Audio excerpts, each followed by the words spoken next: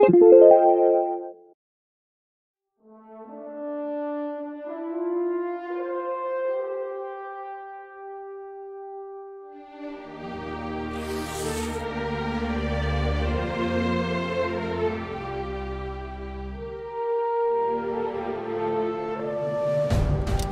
goal with Company of Heroes 3 is to deliver a campaign experience that is more player-driven and more replayable than ever before. We want our missions to adapt to how you play, and we want them to feel different based on the choices you've made throughout your campaign. There is a lot of variety in what you're doing in each mission and what you're being tasked to do. So in some missions, you may simply need to force enemies out of an entrenched location in a defensive position. In others, you may be recovering valuable wrecked vehicles. You may be trying to raid and destroy enemy resources, destroy their munitions caches or fuel reserves. When a player starts a mission, we don't necessarily know what faction they're going to be, what company they've chosen, how much they've upgraded that company, and what units they've unlocked within it. So when we build the missions, we can't make any assumptions like that. We have to build our engagements and build our missions in a way that it challenges the player no matter what they bring, and that it can be completable by the player no matter what they bring. The goal of companies was to give the player a vehicle for investment and that let them approach RTS content in different ways, depending on who they entered the mission with. So a special operations company will play a lot different than an airborne company.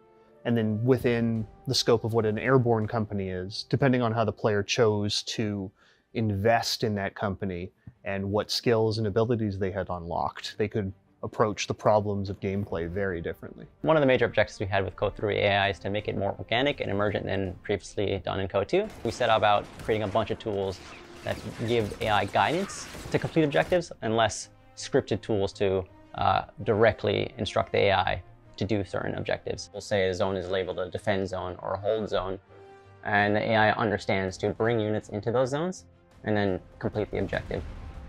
When it comes to the authenticity in the mission, the player could come into a battle traditionally fought by the Americans as the British, or into one fought by the British as the Americans. And so it's, in some ways, there is going to be a bit of an ahistorical nature to the way that the player plays this. They can play it completely accurately, or they can kind of write their own history a little bit. Each company will have something to offer in support to other companies who are actually going into a mission, whether it be the airborne are nearby so you get access to airstrikes, or there's an armored company nearby and you can deploy some of their tanks to assist in a mission, or they're providing a passive benefit economically in some way. We've got missions that are focused around a single squad of engineers who has to recover and recrew a damaged tank and escape from behind enemy lines. We've got small missions focused around trying to assassinate a high-level officer and escape unscathed.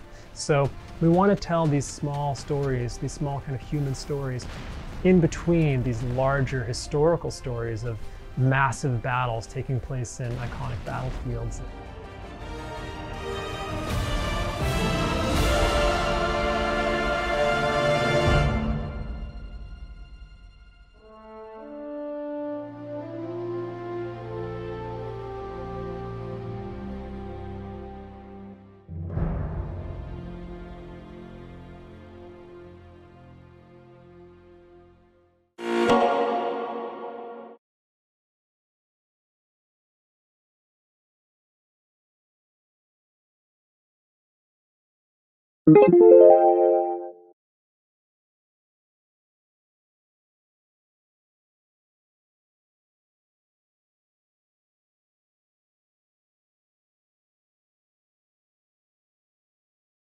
gamezplay.org